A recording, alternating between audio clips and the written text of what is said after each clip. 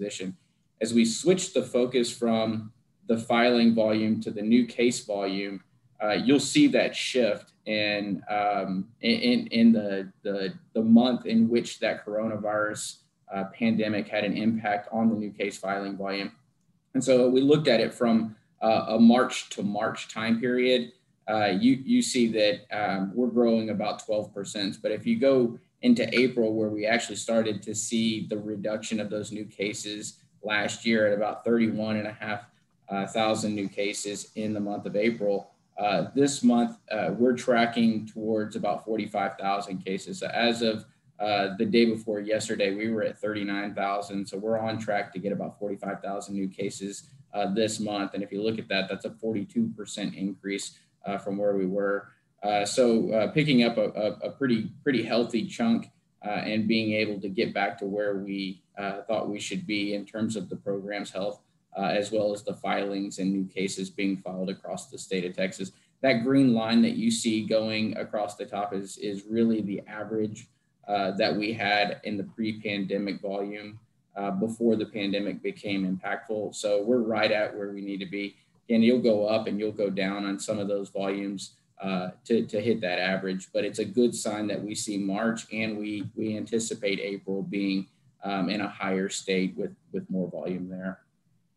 Has there been a steady increase, Terry, it looks like from April of last year on? I look at this and I think, wow, we're doing a great job. But I also look at it and I think of the judicial backlog that has to be out there for trial settings, right, based on where the filings are going.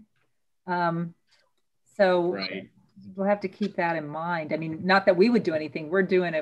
This is a great job. We're getting more cases filed. It's just the resolution needs to probably pick up pace. Yeah, and Judge, I think one of the things that David's working on with the legislature is running different things that we can do through Judicial Council so that the legislature can help too, so that we can try to alleviate some of that backlog, because we definitely see that building on the back end. Yeah, okay. Yeah, one of the things that we're starting to put some pretty significant focus on is obviously those eviction cases haven't been filed. We saw a similar trend in debt collections with some of the moratoriums on evictions, and then debt collection kind of following suit. The thing that we don't know is how many of those cases will rebound, and what will that rebound look like, and will they rebound? Will they ever come back, or will they just be kind of like airline tickets? Just it was missed and we're moving on. We don't know what that looks like, but that does pose a potential for a significant increase in case volume here in the coming months. As we look through like November and December, that's pretty typical, where we see a reduction in volume just because of the holidays. January, sometimes that falls right past because people are prolonging those holidays. And then February was hit with that winter storm event. So I think March is going to be indicative of what we'll see come the end of this month. And I think that'll kind of set the tone for the rest of the year in terms of the new case volume, with the exception of those potential rebound case types like evictions and debt collection. Okay, so on the redaction front, we've seen a similar trend in last month in March and in April, where we've seen an increase. I think that this falls in line with kind of the expectations and with the data that we're seeing in terms of filing volume and new case volume. So we saw about a 2,000 utilization increase from what our normal average is, which is around 14,000 usages of redaction a month. We've seen it at 16,000. I think you'll see a similar trend here in the month of April. Just with that new volume coming in, or the higher volume, I should say, the utilization should be kind of following in the same pattern, which is what we're seeing here. So that's a good sign that the system is working and they're continuing to use it in a pattern that's commensurate with the volume of new cases and filings. From the e-filing perspective, again, just on the JP side, we're approaching 150 precincts across 36 counties that are currently live on the system. We've got 12 active engagements and 3 engagements that we just haven't gotten around to kicking off just yet. But the JPs are contributing to more than about 95,000 filings per month. So they're approaching that 100,000 filing mark, which is interesting to see, especially since it's permissive, but the counties are choosing to embrace it. We hope that this continues that trend and that more JP precincts jump on board and begin to digitize and make their processes more electronic, I should say, and then begin using more of the virtual way of conducting those filings and getting them into the courts. But I think time will tell. I think it's a natural trend that we'll see this pick up, but I think kind of like the district and county clerks in courts here in Texas, the mandate, I think, will be a thing that would really, obviously increase the volume and the utilization quite a bit. Hey, Terry, this is John Warren. Of those JP courts that are doing e-filing, what's the percentage that are all of those JP courts, are they using Odyssey, or are they using various forms of a case management system or something else? Yeah, I think it's a mixed bag, John. I don't think that, I think what another maybe perspective or cut of this view of this would be the integrations, because I don't think that all of the JPs are integrated. I think some of them are just using the system, but using it in a manual download model, which is still a good form of getting those electronic filings and cases coming in. But I think it's a mixed bag. I don't think it's all, Odyssey, Tyler case management systems. I think that there's case management systems just in general that are using the system. And so it's a wide array. So a percentage of those, they don't have a case management system, but they are using a document management system to maintain their records. Yeah, I'd have to look into that, John, on whether or not they have a case management system. Each one of those would be individual, independent engagements, and we don't have the view of which JP precincts across the state have a system today, but we do when we get engaged with them. So we would have that information across the ones that are live. And just don't have Terry, to build on that a little bit, I know that when OCA was we did a project with TxDOT a few years ago that involved the JPs and munis. And we did do a survey, John, that asked them, what case management system do you use? I'll have to go dig for those survey results. And granted, they're a few years old, but at the time it was running in the 40 to 50% range, had no, what you would call a case management system. So if they are using e-filing, it's to, accept it, download the stamped copy and put it in either file folders or print it out or, some kind of rudimentary kind of system. Well, that's a little odd, because if you're going to accept it over the counter, why would you encourage people to file it electronically when you're going to end up getting it in paper? The only thing you're doing is increasing your adding more steps to your business process. It would be easier. I've been engaged with a couple of JPs in Dallas County while we haven't implemented the case management system for our criminal courts and JP courts. We do have a countywide document management system. So they're taking advantage. We use the mainframe for our index data, and they use the document management system for their new electronic version of their paper files. Right. So they're just using the tools that you already have in place to better their business processes, which I would imagine we would see a lot of that. And the issue is in the smaller counties, they don't have an old mainframe with a document management system that they can use on it. So there may be there are definitely other ways and other processes that are electronic that they could be using, depending on the county and what's available out there. Yeah. And so, Casey, let me ask you, so we need to move on, but what's the percentage of counties that reach out to you all as it relates to making recommendations on efficiency, so to speak, or make a recommendation on new business processes that are better than the ones that they're using? I would have to check with our research and court services, but we have a whole division, and we have a former district clerk who heads up that effort, and she would know the number of counties that reach out, but we do have a person on staff that county clerks and judges can reach out to say, hey, you know, I'm having an issue with this, or I think we can improve our process. Can you help me? What are other counties doing? And so she facilitates that. Okay. All right. And I think we'll end just with a research update.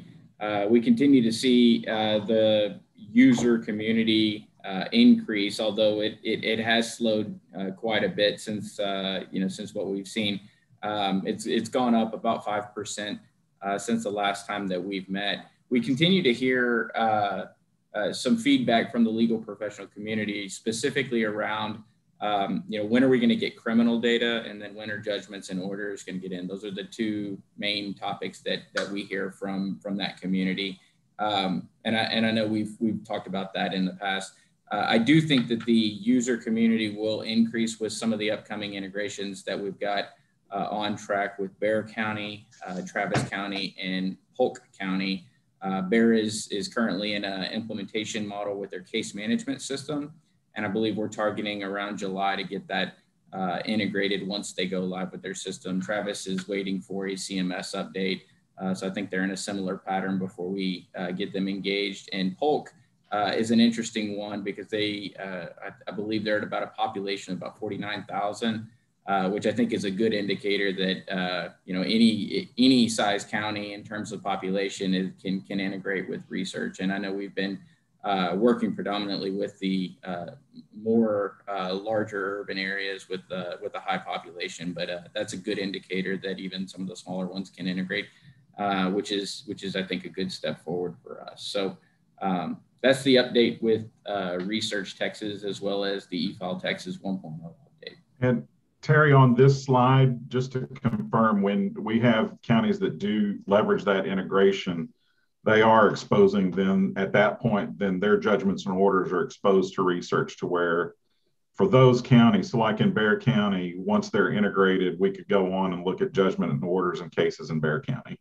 That's right. Yeah, it opens up and it expands out the records, because it does include those records that don't necessarily come through the e-filing system. And since those judgments and orders are generated by the court, that would fall into that arena. So yeah, we would have access to those, as well as any SRL filings that may be filed over the counter, and that just opens it up to a broader set of records, which is more attractive to that legal professional community. Absolutely. Terry, I have a question. Oh, sorry. It appears here that there's the increase, certainly for 2021, is primarily not among attorneys. I mean, there is a bump in attorneys that's significant, and there's a bump that's significant with regard to judges, which is great. Do you all have any more breakdown of what the registered users who are not attorneys are? Is that something that, one, y'all have, and second, anything that any insights to draw from that? Who's using it? Yeah, it's a good question, Carlos. I'd have to dig into the details to see. I don't have it at my fingertips here. I do know that a large portion of the registered users are generally legal professionals who just aren't attorneys, so paralegals and legal assistants and things like that are helping the attorneys prepare and get ready and maybe even just continue to their operations. So I do know that that's a large portion of that community. I don't have the breakdown, but I can tell you that trend is consistent across the other states in which we have this product available, and that the legal professionals that are not attorneys are generally the largest user community, but most do fall within that legal professional community still.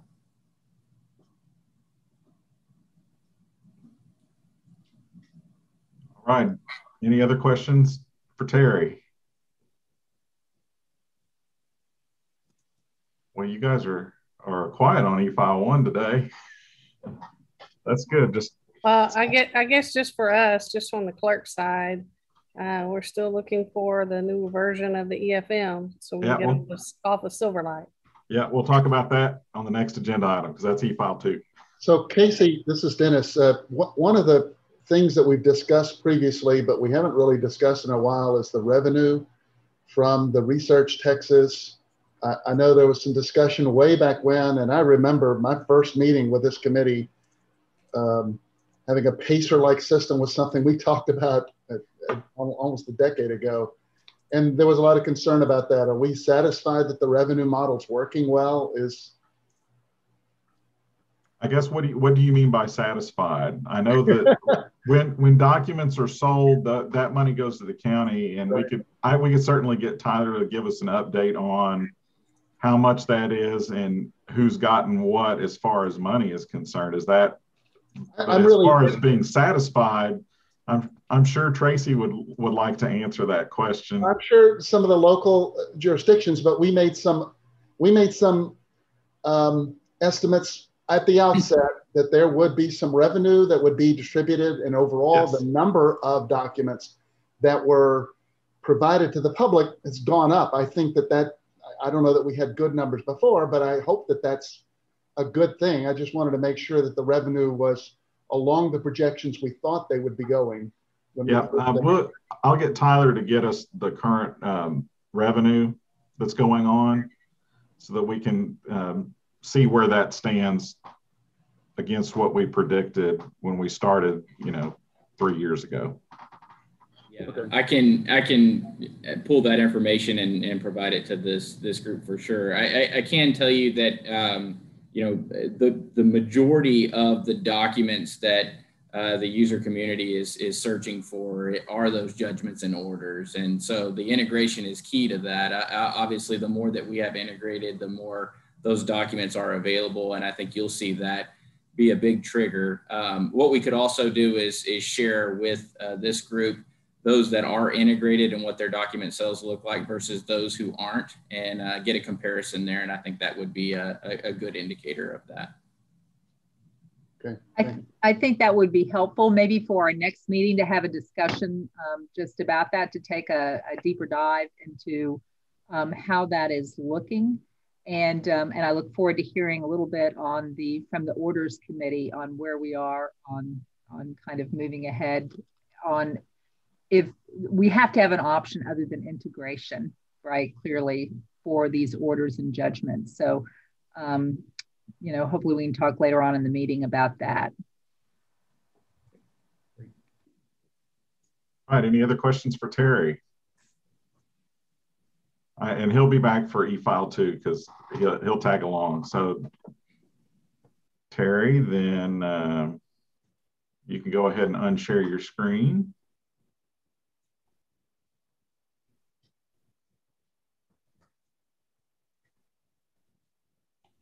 Or do I have to kick you off? I may have to kick you off. Here, I'll kick you off. Did that work? Yep. Okay, great. Sorry, I was trying to find the right button. Okay, I'm gonna try a trick that I saw from my good friend at Judge Ferguson. So next up, now you can see me in the Twitch mode. And you can see we're going to talk about e-file 2.0. So I credit Judge Ferguson for this trick. I saw him do it at Judicial Council and thought to myself, that's really slick. How did he do that? And then I realized, oh, there's an advanced tab in virtual backgrounds. So I was impressed, Judge Ferguson, for a little bit until I saw, oh, he saw the extra feature. That's awesome. So anyway, let's talk a little bit about e-file 2.0.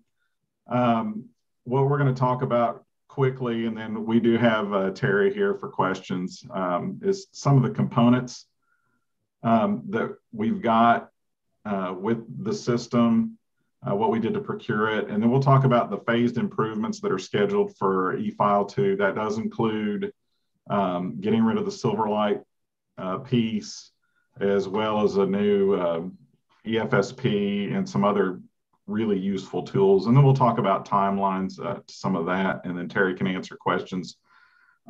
Just so that everybody is aware, also on the meeting, if you scroll through, you'll see Evan Acosta is here at the meeting as well. Evan's with Tyler Technologies, and he's the project manager on the Tyler side.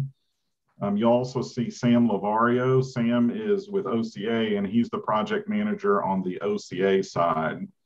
And so Terry and I generally take the program kind of role, and we let Sam and Evan roll forward with keeping the project going, keeping things on track. As you guys know, this is our e-filing system as it is today, and the way we procured it, it's going to stay the same generally moving forward. So you'll remember the last time there was a big question on, do we stay with the EFSP model or do we get rid of the EFSP model?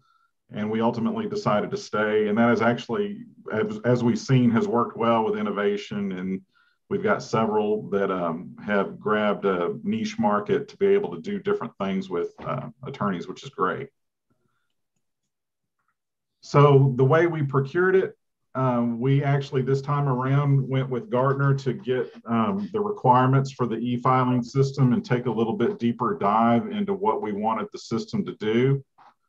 And so they facilitated with several subject matter experts that were not at OCA. We borrowed heavily from JCIT and the clerks and some of the attorney pools that we have to make sure that we got things in the system, in the new version of e-file queued up and ready to go. We put the RFO out for bid in April of last year and got the responses back in June of last year. And then in September, the evaluation team that was put together recommended to negotiate, and then we signed the contract with Tyler on the day before Christmas, actually. So some of the overarching changes, and these are, I call these overarching tech changes. So since we're all on the technology committee, I figured I can use a little bit of tech language and acronyms. This project definitely has a heavier project management load because it is a major information resource project from the state's perspective, because the amount of money that we're spending and the amount of time that it's going to take to do the timeline for the project. Also with this, you'll recall for those of you that were with us when the switch from texas.gov over to Tyler for the first time, the timeline was very short, and I would say that we were under a state of duress just because texas.gov said we want to get out now, and then they kept shortening the amount of time that we had to get out.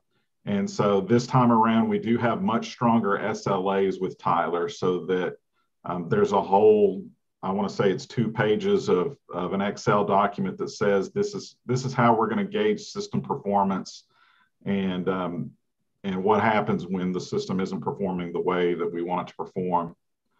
One of the other tech things that's going to happen through this process is that Tyler's moving everything from the Tyler controlled data center, which they've got one in Dallas and one up in Maine, and they'll be moving it over to AWS so that they can get better administrative tools that they don't have at the data center. That'll also give them better elasticity so that as volume goes up, they can just add servers and add work products to that. AWS also has some good security tools that they'll be using out there as well. Another thing that we'll be doing is moving from ECF4 to ECF5.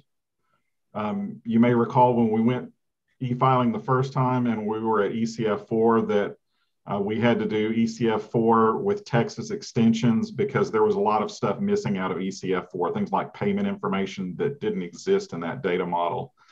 So during the— Casey, yes. Casey, I'm looking at this slide and it makes no sense to me. I'm sorry. That's okay. So can you move out of your tech mode? Yes. And then tell us what the changes are for the end user. Excellent. Yes. And yeah, no, that was my next slide. Thank you. Thank you. So for the tech folks, I'll send you that other slide so you can read the rest. So one of the overarching end user changes, we'll have a new review tool, which will be the removal of Silverlight. The current review tool is limited to, I believe, Internet Explorer. And so that's kind of hampering a lot of our clerks. And so they want to be able to use Chrome and Edge, and this new review tool works that way. We've also already deployed the new filer tool that eliminates the old tool for filers to use, and then the H5 tool. So there's currently 3 state EFSPs out there running, and we're already starting the process of moving the oldest 2 to the newest version. Last meeting, Miles had said there were some performance issues, and Tyler saw those and eliminated those, so that should be running better. We'll talk a little bit about e-filing insights. This is what I would lovingly call the Blake Hawthorne Memorial Data Dashboard. It's got a lot of interesting data that's useful for clerks, useful for court administrators, that we've already seen a quick demo of it, and I would say it's more than 50% completed. And she was actually using data from our current e-filing system that it was very neat to be able to have a business intelligence sitting on top of it. One of the requirements has us reworking the return for correction process for the filers, because right now when a clerk returns a filing for correction, the filer has to make a copy of it and then resend it. And so we're going to rework that process to make it a little bit more streamlined for the filers. We're going to rework the proposed order process. And that's mainly because we see people using it in different ways. And so we want to make that more streamlined and more consistent from everybody. We'll be adding the ability for filers to file things in bulk. So like if you have a vacation letter that you need to file on 15 different cases, instead of doing 15 different filings, you can do it all in one shot. And then on the back end for the clerks, bulk acceptance or bulk return for correction, so that you don't have to do things one at a time. You can shuffle things through a little bit quicker. And then finally, local configuration control. There's going to be more of a focus to allow the local jurisdictions to make changes to their part of their jurisdiction directly. Today, if they have any kind of a change, usually they'll need to go to Tyler to get that change done. And this way, we'll be enabling controls so that they can make some of those changes themselves without having to go to Tyler, which I think will be a little bit helpful. So this is a quick screenshot of the new filer portal. It's the real one's got our branding on it, but you'll notice that the trade dress is starting to look a lot like research. So they've adopted that kind of research style look and have it set up. We're working with them to make a two-way street so that you can, if you're in e-file and you want to know all the documents that are on this case, you can click a button and get taken to research and see all the documents in that case. And they've already got the other way around to where if you're in research and you want to file something into a case, that you can click a button and then be taken over to e-filing to file things into that case. This is a quick screenshot of the new reviewer portal. And so we saw a development piece of this, and then this, I believe, and Terry, correct me if I'm wrong, we're looking at going live with this in the September timeframe. And so we're working with Tyler to plan out the planning, because this is a completely different look and feel for our clerks. And so we'll be wrapping around training and webinars and all that other good stuff to prepare clerks and clerks' offices for this transition, because it functionally does the same thing, but it's a very different look and feel from what they're used to today.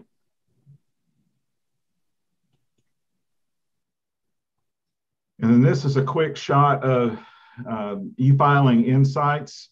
So you'll recognize these kinds of things, and I apologize for the screen being small, but you can kind of tell this is their person just picking random different metrics that they want to be able to track, or that they were tracking. And we see several different dashboards coming across, one for like court administrators. So for like David in his role as the state court administrator, he wants to know how many new cases by case type there are going on across the state. He can see that here. But if I'm a clerk, I want to know how fast are my clerks accepting envelopes? What percentage are being returned? I may want to know what kind of cases are coming in. You'll notice right up here, there's a 575 returned. And as a clerk, we were talking about with them that it would be very valuable for you to be able to go in and look to see who on your staff is returning them, what are they being returned for, who are you returning them to? Is there a training issue at a law firm that the clerk's office needs to address? And it's got all these features to where we at JCIT can say, this is what the standard dashboard looks like. But then at the same time, the clerks and each individual user can arrange what these look like and arrange these things. You'll notice also on some of them up at the top, there's a little green flag and a little red flag. Tyler has said that we have the ability, and I think right now it's global, but it may be at the local level too, to where you can establish a standard. And so if you're on track with the statewide standard, you can put a little flag up there that says this is on track. Or if you go outside of the bounds of what's expected, you can have a little red flag to say, hey, you need to look at this because there's something going on. And so we're really excited because the filer portal is already out there, and so we're starting to move people over to it. The Silverlight one is about to go into test so that the Silverlight eliminating review tool is on its way out. And then this is at least 50% done, and we'll probably start piloting it with a couple of clerks within the next few months and then start rolling it out. I'm ready. Along. That was me, Casey. I said, I'm ready. Yeah, you want it? We are too, because our IT, the central IT for all Harris County is wanting everyone off of IE. Off of what? They're trying to stop it completely off the domain. So we got to get off of IE. The Internet Explorer, yeah, it's terrible. Yeah, I agree. As someone who administers the domain, I agree that stuff is a pain in the rear to deal with. So, okay, so John and Tracy, y'all were kind of automatically on the list, as was every clerk on JCIT, of being in the quote unquote pilot group for this, because you of all people would know what's important. And again, when we start this and you see this, and we take no offense if you say, this is useless, I want this instead. The person that's doing the development is familiar with business intelligence and how to do all that stuff, but is fairly new to the court world. So they're taking it from what they think, but with you guys in the real world aspect, it's a much better thing. And then finally, a little bit of the timeline. And I think, here, let me slide over to the left, and that way you can see the timing of it. Tyler is tackling this in 4 different phases. And so phase 1 has already been kicked off, and it's with the e-filing insights moving to ECF 5, clerk review, bulk review, and the clerk activity stuff will be starting to implement soon and will be done by next June. Phase 2 is starting development this July and goes through Christmas of the following year, and there'll be more filing tool enhancements. We'll have the reworked return for correction. The other thing we're looking forward to, Tracy, is document check at submission so that we can reduce the number of filings that end up in court, the court error queues, that they get checked for standards at the front rather than at the time of stamping. Security enhancements are kind of going along the whole way. Phase 3, we have bulk filing. We're talking about automatic citations, but as we dig into that, that may look a little different. Reworking proposed orders, priority routing, filers being able to belong to multiple firms. We had talked about that before. You may have an attorney that works for V&E during the daytime, but does pro bono work at nighttime for a legal aid group. And they want to be able to keep their filings separate in their 2 different attorney hats. So we'll allow that. And then phase 4, more configuration control that OCA can do, more configuration control that the clerks can do. more firm reporting, enhanced for firm reporting. And then the one that you see down at the bottom in gray is switch to texas.gov for payments. We're working with DIR and talking with texas.gov right after our initial meeting with them. As you guys recall, texas.gov, the payment side is run by NIC USA, our dear friends that were doing e-filing the first time around. And so I went into that meeting with my initial concerns that I had from the last time we dealt with NIC USA, and just to make sure that we're not going to run into that again. And then right before the meeting, NIC USA became Tyler Technologies presents NIC USA. And so Tyler's in the process of buying them right now. And so talking with DIR, we came to an agreement that we wanted to wait a couple of months because it may be that we don't do the switch to texas.gov and we use the existing payment system that we have today. I can tell you that when we talk about switching to texas.gov for payments, that is a whole lot of pain for everybody, because their initial ask was, well, we need to get bank letters from all 450 some odd clerks' offices so that we can set them up with new merchant IDs and all this other stuff. It's like, whoa, this is something that we may not want to embark on. So with that, that's the end of my slides, and I will ask Terry to be on for questions. You all have any questions?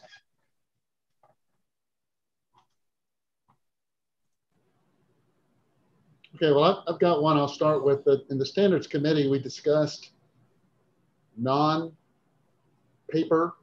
filings. We know it's already an issue on the criminal side to, take in video forms, but on the civil side, sometimes you have exhibits and things that are non-paper.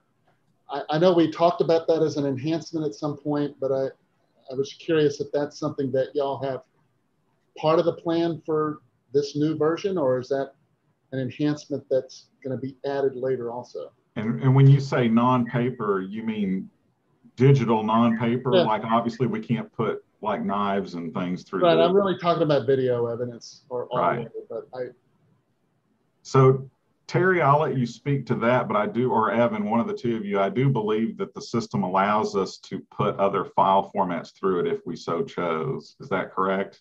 That's right. There's a couple of things to think about, and primarily it's around the intake process, because the system can transmit any kind of document type or a file type, not document type, file type, audio, video, PDF, whatever it is that we want. It allows for that, but it's really on the receiving end from the CMS. If the CMS can accept that, that's one potential barrier. And then number two is the file size limitation. If it gets too big, then obviously that increases storage space on the clerk side, and then can also lead to very long wait times if that file is very large in size. But the system can handle it today. There just needs to be some maybe some technology standards around it, and then validation and confirmation that the CMS can receive those files. Right.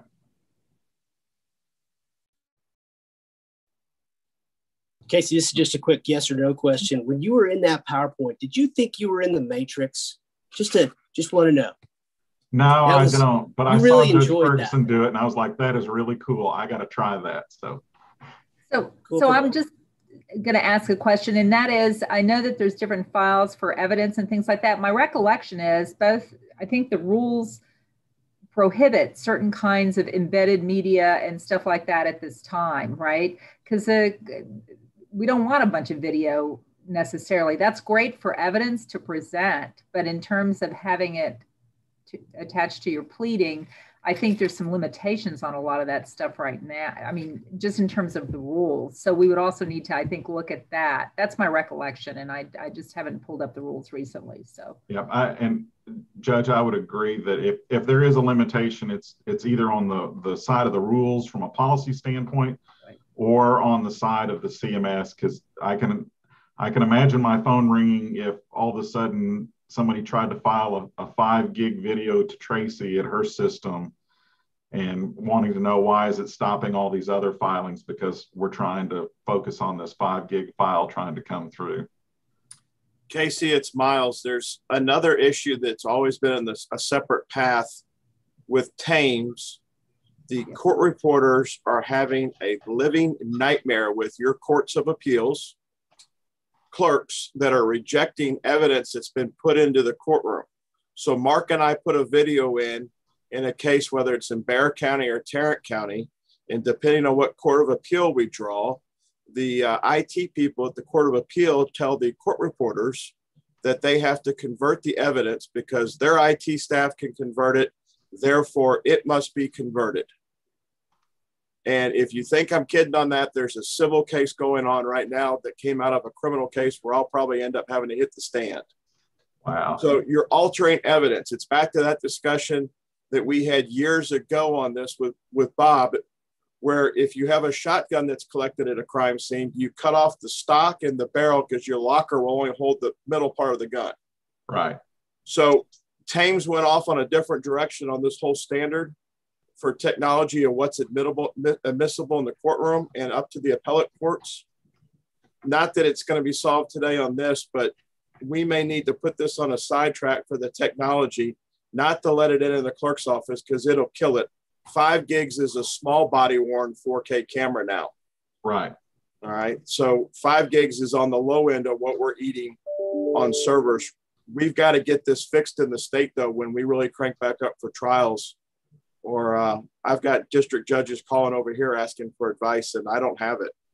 Yeah. So, Miles, I'll just offer something, and this is changing, I know, but at one time when money went out to the police departments and everything to just go buy some cameras or the 7-Elevens bought cameras or whatever, some of them had proprietary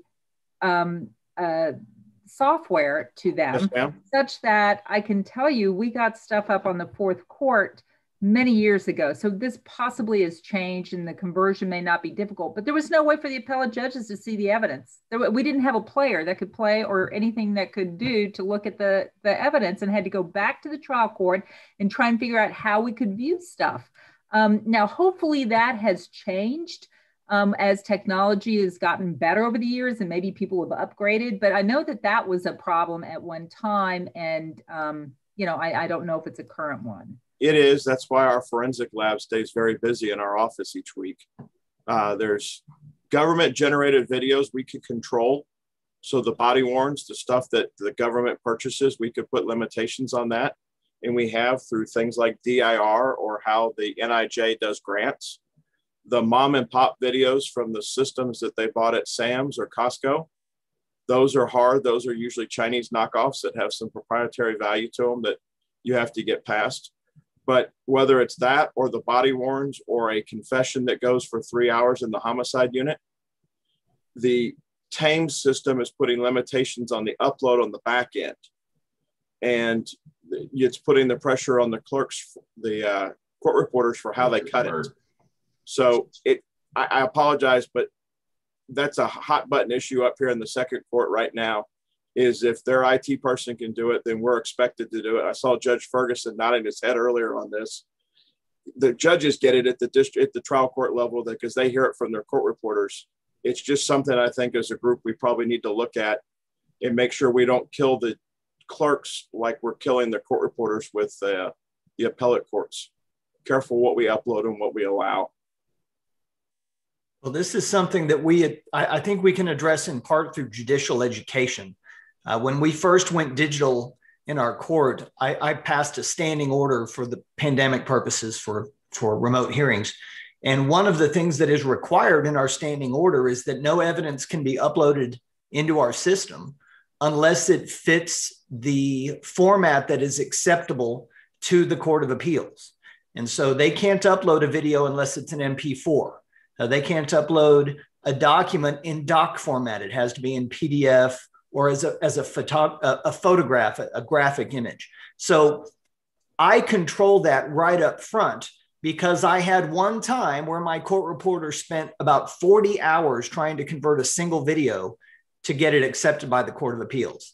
And so I think once courts realize that as the judge, you can control the format that is allowed to be uploaded into Box or your file management system, then we head that off at the pass. It hasn't been an issue for me in the entire pandemic, because we reject the evidence when they try to upload it and tell them you can't upload an MOV file. You have to convert it to MP4. That's on you. It's your evidence as the judge and the clerk. It's not ours. It's their job to get it in a format that's usable. So that may be something that TCJ wants to take a look at and including in the education for judges going forward. I agree, Judge, it's for another day. The only problem is for the criminal side, that evidence in a capital case, when we're converting, we're losing, we're dropping pixels. What are we dropping and who's doing the conversion? So that's the point, though. You're also changing the evidence. And when it comes up to the Court of Criminal Appeals, it's not the original evidence. That's right. The lawyers have to convert it before they upload it for use at trial. It has to be their exhibit in a format that the higher courts will accept. But if this is coming, say the original tape is some security video from a garage, if the lawyers change it, they're changing the evidence and they're changing the other side's ability to determine whether it was otherwise altered. Well, it doesn't change what gets turned over in discovery. It changes the format of the document. I would liken it to taking a graphic image and just changing it from JPG to PNG. You're not changing the evidence because it's the appearance of what's on the page that matters. If they didn't turn over the original version, which is something handled with ESI and digital discovery, but that would be an issue. And I think they would raise that issue to the court, the defense would, to challenge it. But insofar as the format of the item that is used, I haven't seen anything that indicates that a change of format is changing the evidence itself. I'd be interested to see that. Casey, so I was going to say, Miles, if we should chat offline about it, because I can tell you from the tame side of things, we put the limit on what files and what file size can be uploaded, but those are all configurable.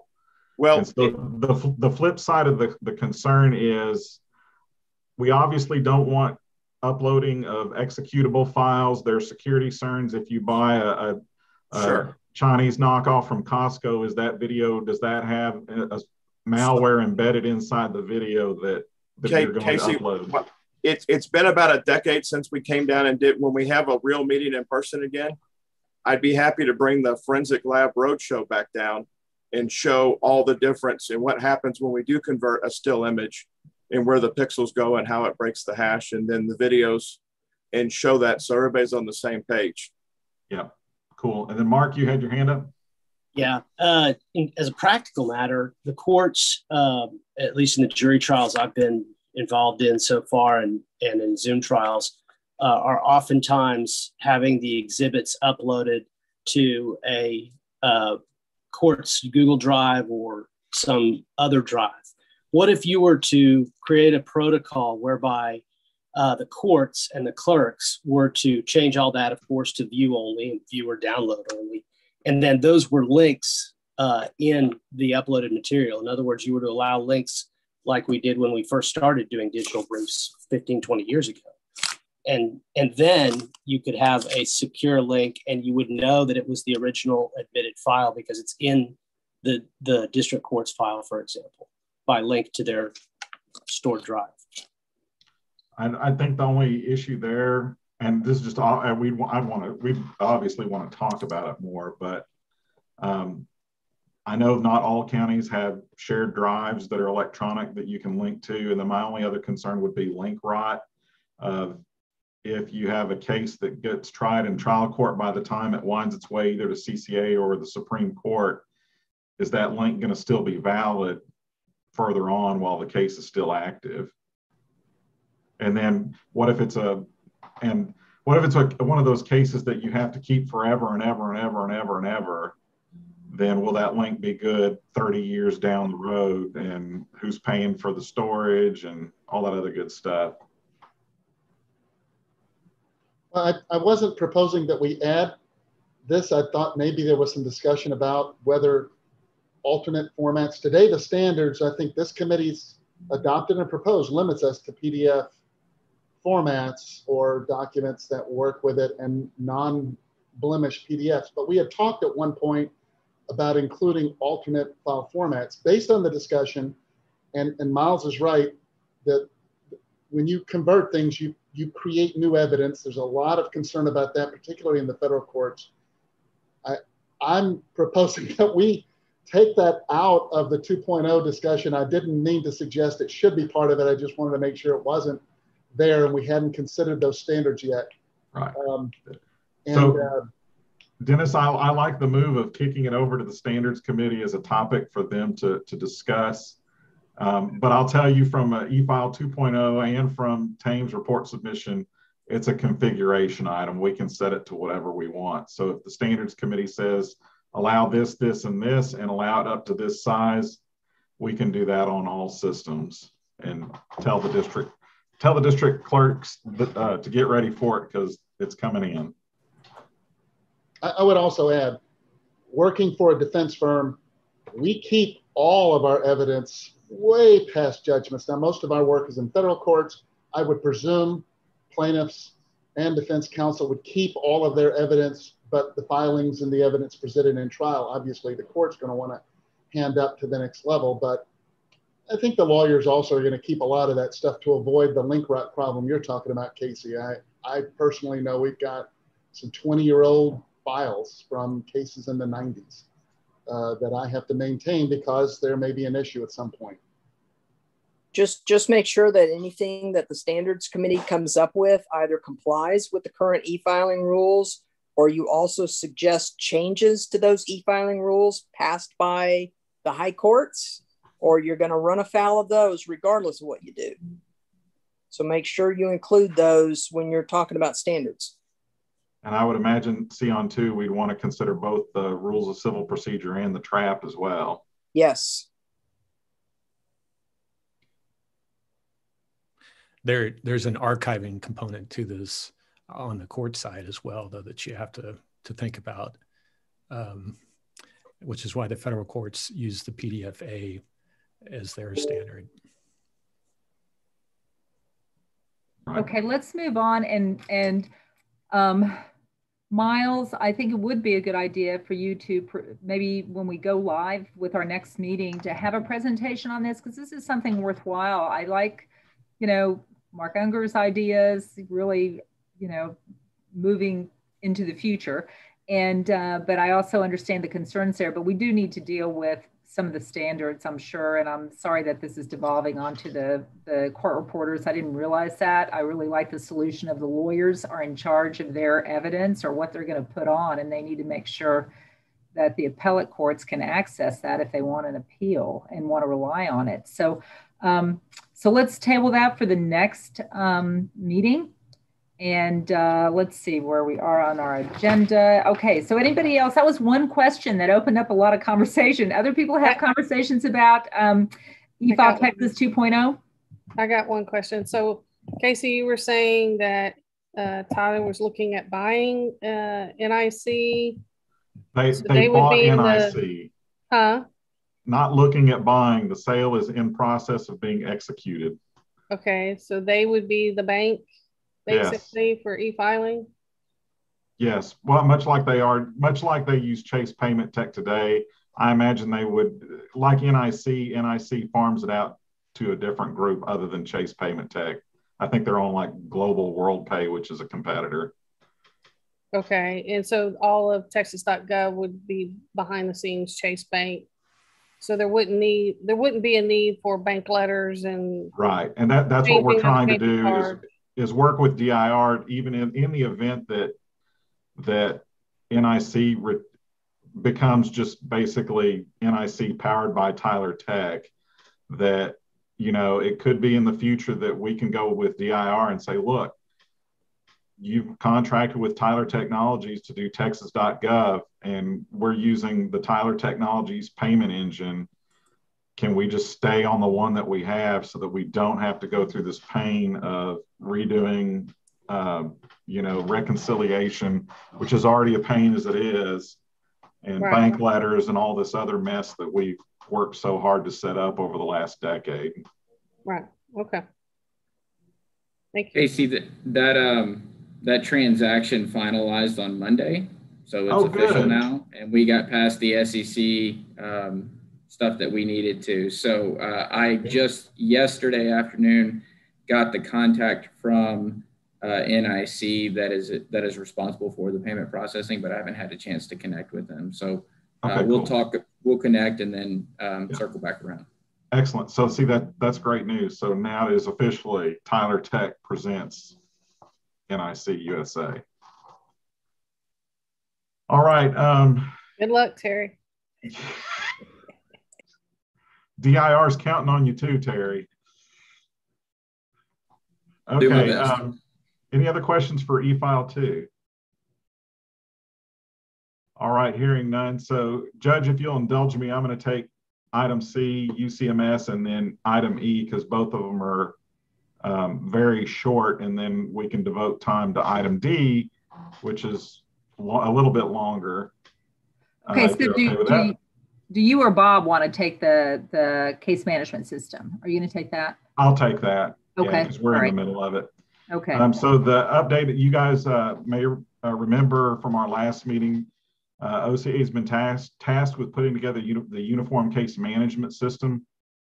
And this is to provide an option to the counties that have 20,000 or less in population, a standardized case management system. Part of the requirements is that it needs to be fully integrated with eFile Texas research, do the daily batch uploading to DPS, not the entry, and to be able to do the batch uploads to the monthly reports from OCA so that we can get data in a more timely manner. That RFO went out, came back. The evaluation committee since our last meeting has met and made recommendations to OCA, and OCA is progressing on the timeline that we anticipate. And right now we're still showing that we'll have signed contracts with up to 3 vendors to do this by the end of May or early June. And so then after that, you'll see us starting to communicate with clerks to see if there are anybody that's interested in that.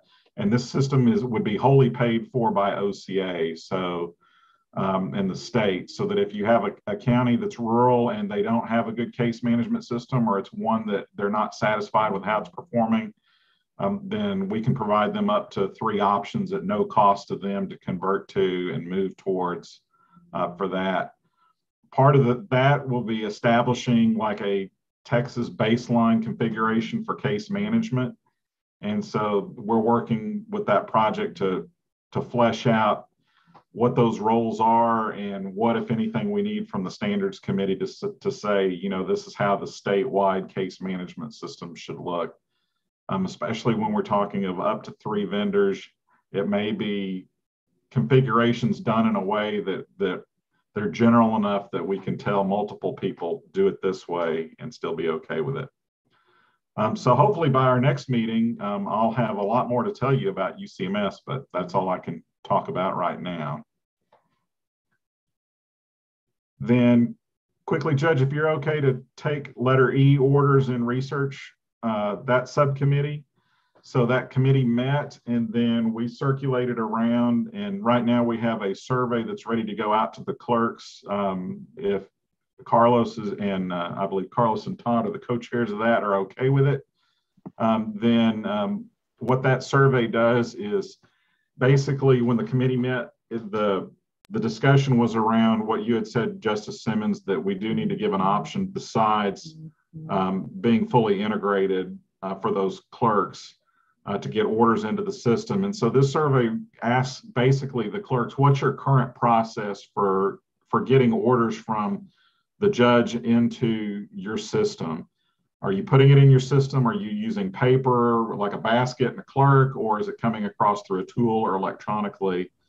And so, Casey, can you put that survey up? Can you screen share that? Do you have it available right there with you? I think I do. Hold on just a second. That might be, I think that'd be of interest maybe to everybody, just to see what sure. the survey looks like.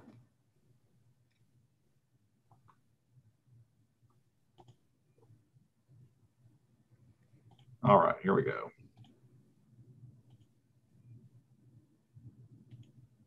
And this one, since it's a web page, it won't let me do the whole Twitch thing. Okay. So I'll be in a square. So this is the survey that talks about how orders work today in your office. We talk about how do orders come in from your litigants. Do they come in through e-file? Are they coming in through paper in the mail? Are they coming in directly to the judge? And so that we can capture the percentages of things that we can tell how are orders coming in to the court. Asking how the judge gets access to the proposed orders, because we know that some it's via paper, some people print them off, sometimes the judge prints them off, sometimes they go into the CMS and get them. There's all sorts of different ways that that happens. How does the judge return orders, and how does it come back from the judge?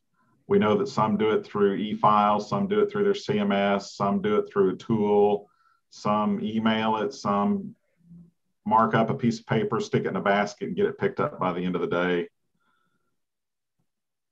And then asking them, how do they get orders out to the parties today once they're signed? There's different ways that they do that. And then how do the public today get copies of those orders? And then we have another section talking about orders available to the public. If you don't provide them electronically today, what is the main barrier that you have as a clerk's office in getting those out and available to people? And then at the end, we ask, your basic demographic questions about the clerk.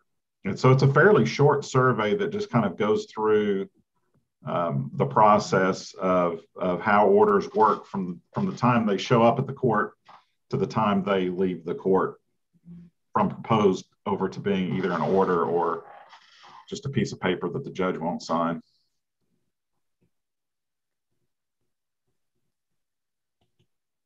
And so with that, the committee proposes to go ahead and put that survey out to the clerks so that we can get that information, and then we'll be meeting again once we get good survey answers to kind of look at making recommendations on what we need to do beyond that and how we can get those orders in on research. So Carlos, do you want to give us any other insights you have on the committee, you or Todd? I'd defer to Todd, but I think the survey looks good and ready to go, unless Todd has some other thought. I don't. I think Casey deserves praise as usual for artfully putting together that survey and with very little input from me or Carlos. And so I would say let's get it out the door and see what we get back, and then meet again and see where we are. Hopefully, be able to advance the ball on this issue. Okay. Yeah, so I think having once we have the information of how things are actually being done, that will help give us the guidelines to get it where more of the orders get put online, which is obviously the goal. Okay, so yeah, so let's go ahead and get those out to the clerks and hope we get a pretty good response from them, so that we at least have this kind of basic data that we can kind of look at and guide us and guide your committee, Carlos and Todd, through kind of your next steps.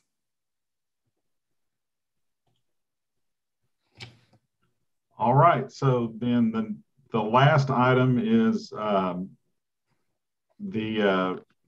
JCIT Cybersecurity Subcommittee. Yeah. And I'll turn it over to Judge Hind, because Judge Hind and Dennis, that committee has actually been very active. We've met several times since our last meeting, and there's always a good open dialogue. And I don't know if it's just Judge Hind, Dennis, and I nerding out on cybersecurity, but we do a lot of that back and forth of like, hey, did y'all see this? Hey, look at who got hit today, or hey, what about this? So it's an active group. So Judge Hind, I'll turn it over to you. And whatever you want, Judge, shown on the screen, let me know and I'll pop it up on the screen for you. Thanks, Casey. And well, as I've worked on this committee, I've become increasingly paranoid, which is probably in some ways a good habit for cybersecurity, but who doggy the stuff that's out there. And I don't have the sophisticated technology background that Dennis and Casey have. So I can just, when Dennis says something scary, then I know I really need to be afraid. And so it's been great working with them. We've got a great committee, with Tracy and Cynthia and John. And it has been a good dialogue. I think we've come up with some, and Ed also, sorry, Ed, some good thoughts. Tracy's shared some things that she's found on training and such that's kind of raised all of our eyebrows, which means that as with cybersecurity, it's always a work in process. You never get to say, we're done. We're secure cyber-wise. And so, what we've tried to do at the outset is try to kind of get just a basic understanding of where we are at with cybersecurity, mainly at the trial court levels. DIR and OCA can really provide a lot of that, the support and protection for the courts of appeals and the Supreme Court and the Court of Criminal Appeals. So it's really down at the local level where, we feel like in terms of cybersecurity, we can really provide a value add. And so one of the things we did was just basically send out a survey to the clerks to get a sense of how generally IT is handled at the local level, who is responsible for auditing, and who has incident response plans. One of the nuances that I think some people were unaware of, just because I used to be a district judge, I knew this, but the auditor is appointed by the district court for each county. And so in a sense, the district judges have a little bit more influence over auditing for cybersecurity potentially than we might ordinarily think. And so there might be some areas where we can provide some guidance to the district judges. Are the county auditors auditing for cybersecurity? Should they be when you're appointing an auditor? Are you getting pushback from the county about this? Is the county doing its own auditing? If they are doing the auditing, is it really an independent audit, or is it just kind of rubber stamping stuff? And so getting an initial understanding of who's handling cybersecurity auditing and so forth was one of the things we wanted to do. So we put together a survey. Casey's got the results, and we'll go through those results real quickly and then kind of use those as a launching point on putting together a more robust set of recommendations for JCIT to consider recommending to the Supreme Court and the Court of Criminal Appeals and how to provide guidance to the lower courts. So I'm going to hand it back over to Casey to talk about what we learned. Thank you, Judge. So we did send out a survey. We did get 133 responses to this. And so we'll go through these results. When we went through this with the committee, we found a lot of stuff that we suspected that we knew, but this was scary confirmation that, yes, that we weren't crazy, that what we knew was true. So we talked about first about who provides technology services to the clerks in the courts, and it's predominantly either county IT or contracted IT. This is important to remember because this means that the courts at the district and county level are fighting with other county departments for IT services. So it's very rare that you have these 8 who have clerk staff or specific court IT departments. That's extremely rare. Again, these 2 chunks will come into play when we talk about business continuity and disaster recovery later on.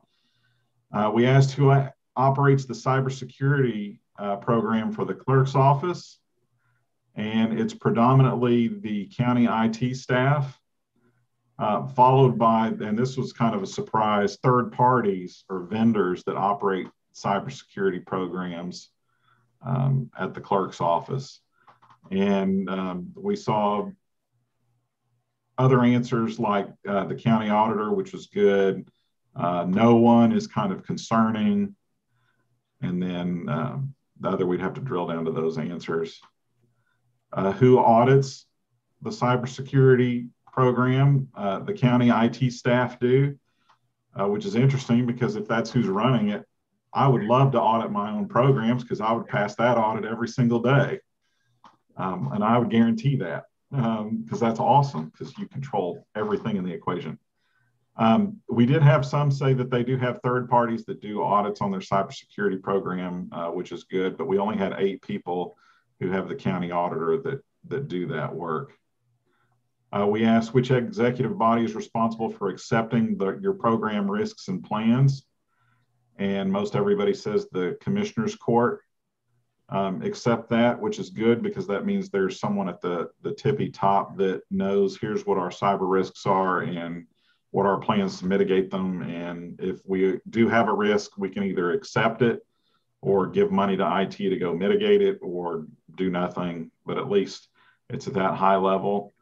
The second most popular answer was county IT staff, which is interesting because as a technologist, I want you to be able to do whatever you need to do for your job. And I just want to tell you what the security risk is. And if you accept that, then that's on you and not on me. So having that kind of stuff in the IT shop is not necessarily good. Hey, Casey, this is John Warren. As it relates to county IT staff, wouldn't those chief information officers be acting on behalf of the commissioner's court through their county administrator?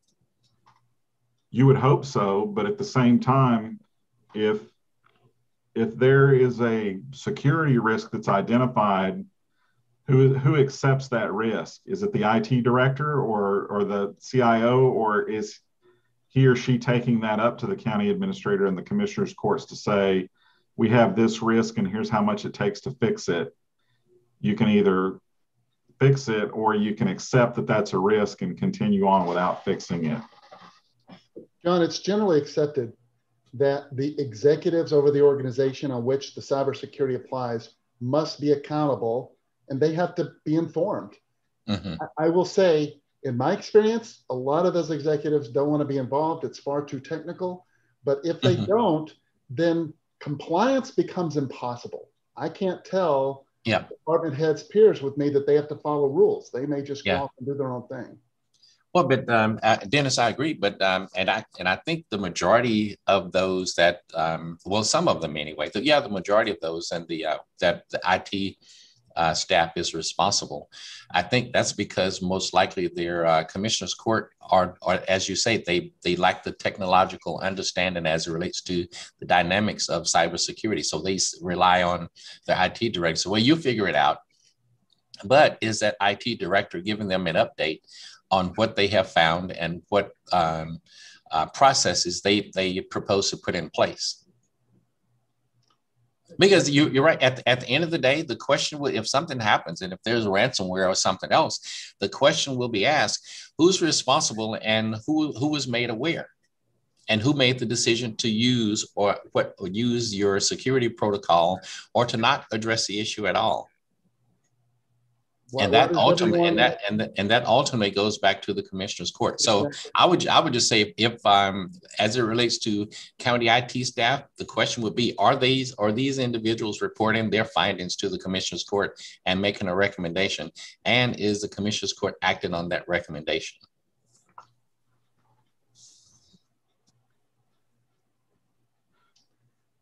I agree.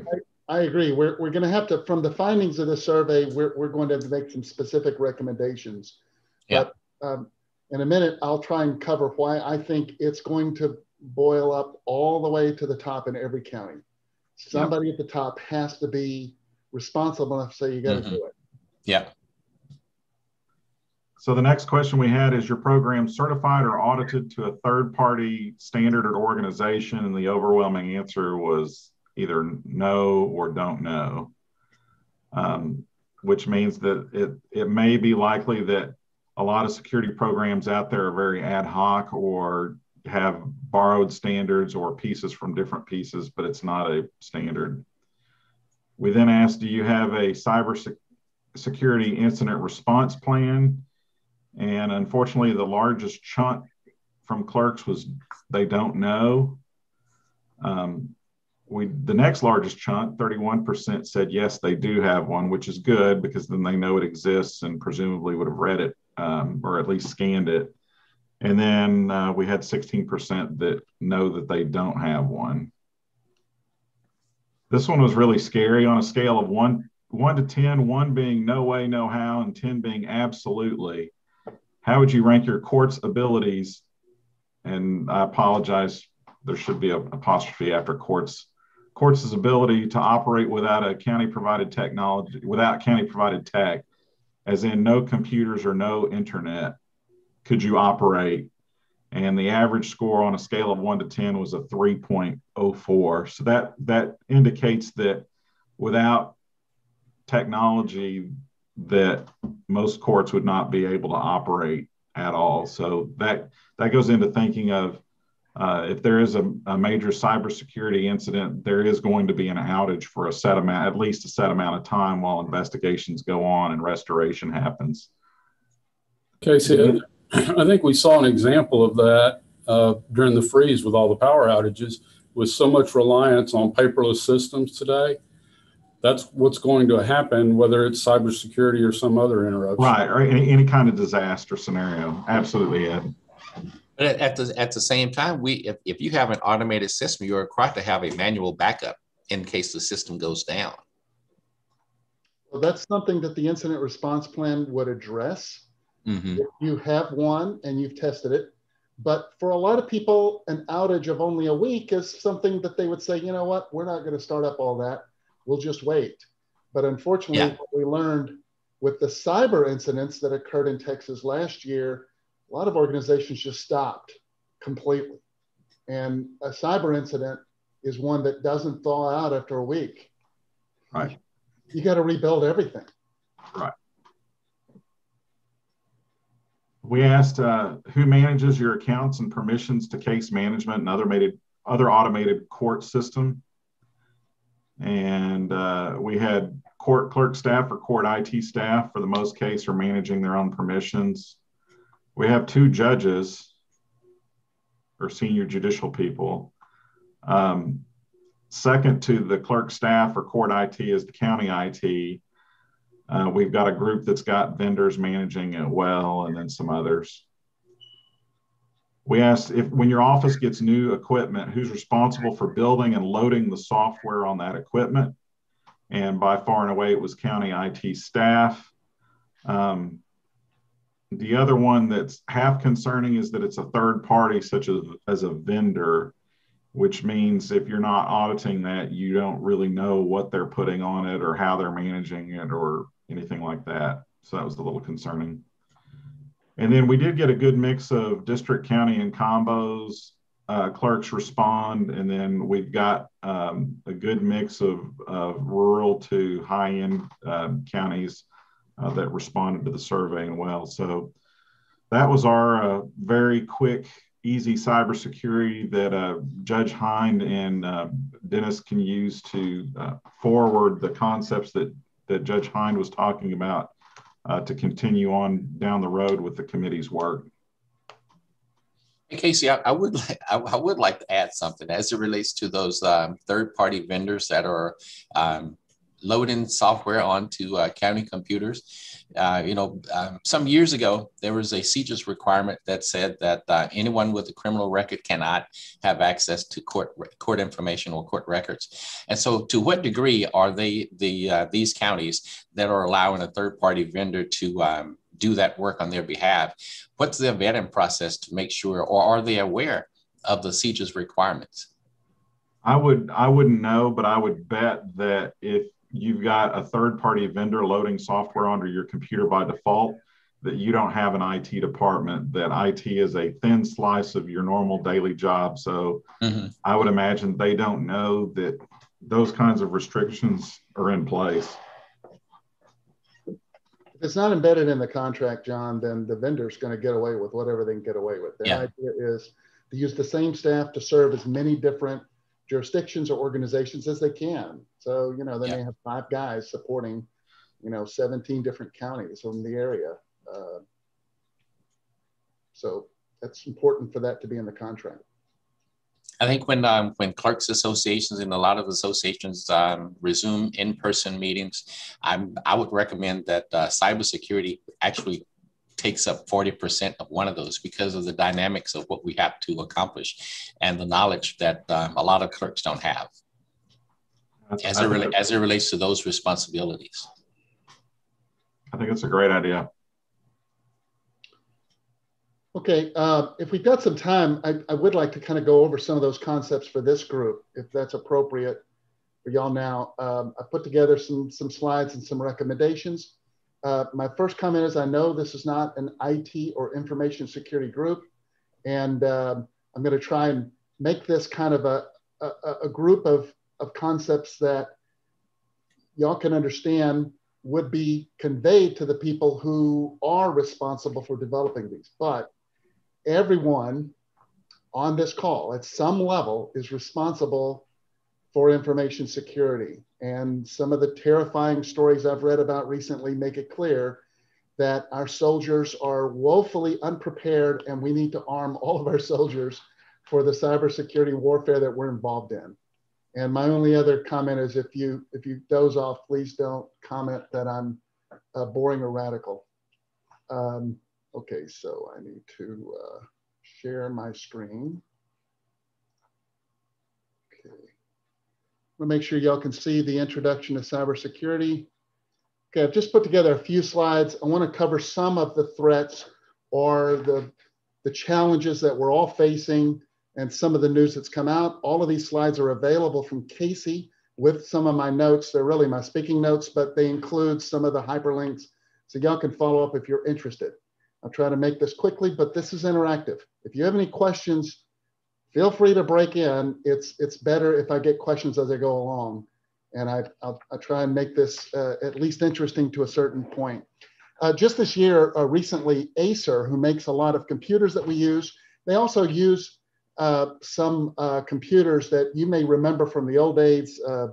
Packard Bell is part of Acer. They have some other brands that were common. I think they bought Gateway Computers. So a lot of the old brands that are out there are part of Acer. They were hit a couple of months ago with cyber ransom, a ransomware attack, and the attackers demanded $50 million if Acer agreed to pay it before the middle of last month. If they didn't, they were asking for $100 million. Now that was a record.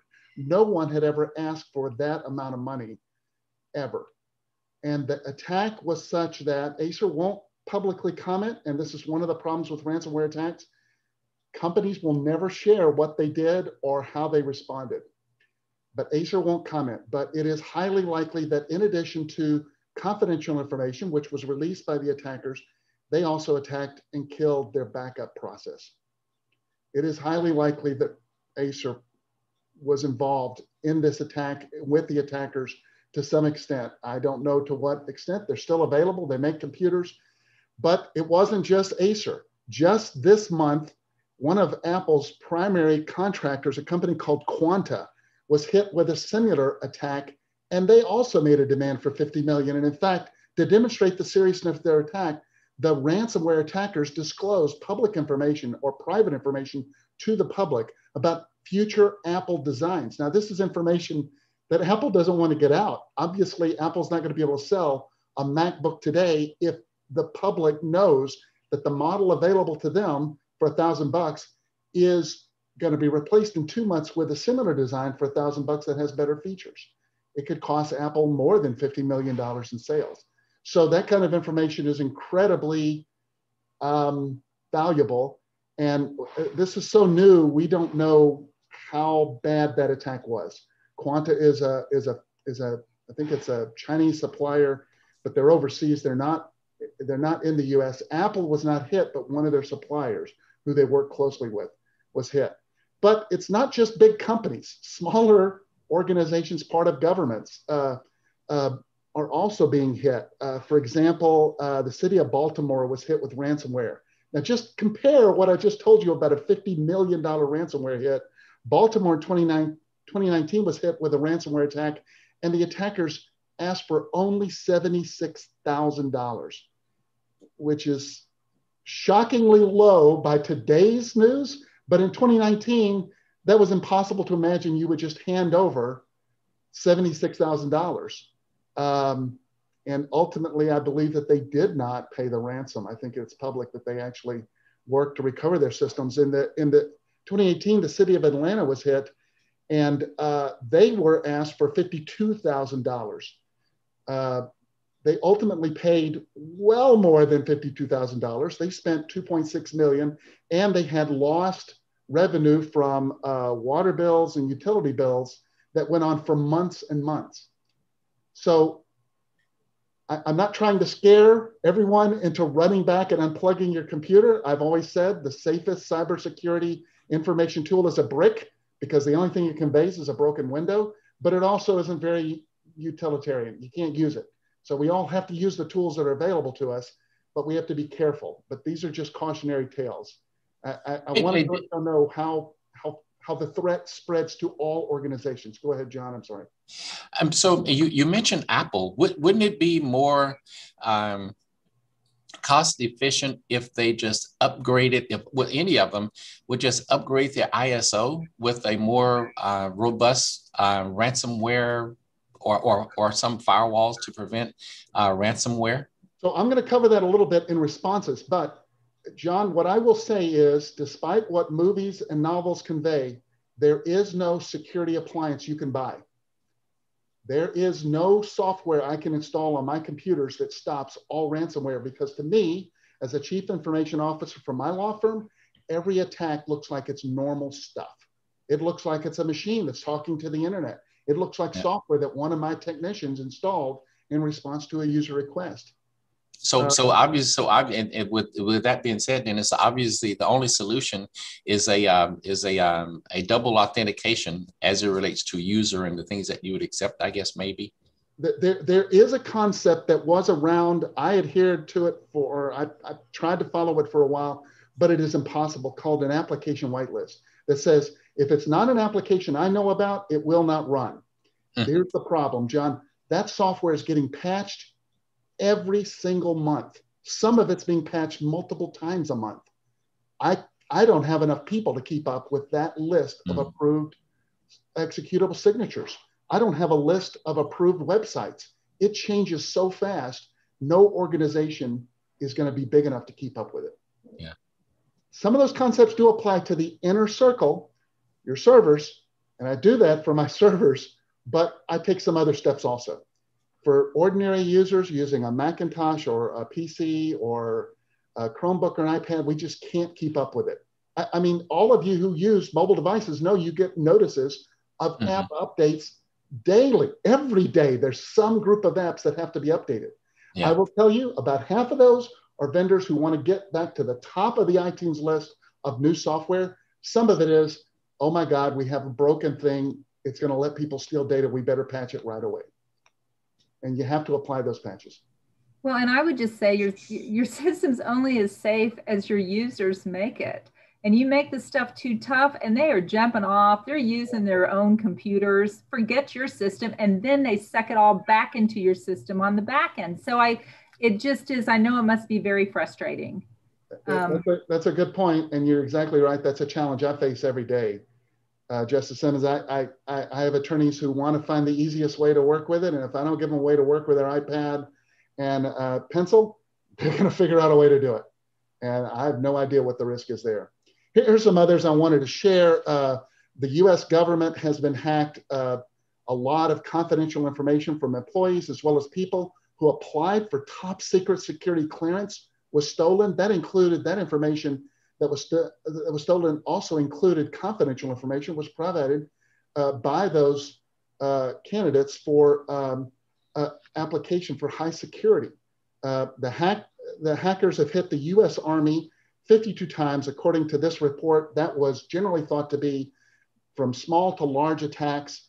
But just recently, there was another release of 3 billion email addresses and passwords that went along with them. Now, they may be collections from a lot of places. They may be, 50 different attacks. But what I will tell the people on this call is it is almost guaranteed if you've signed up with your personal email and a password to some service, it's been published.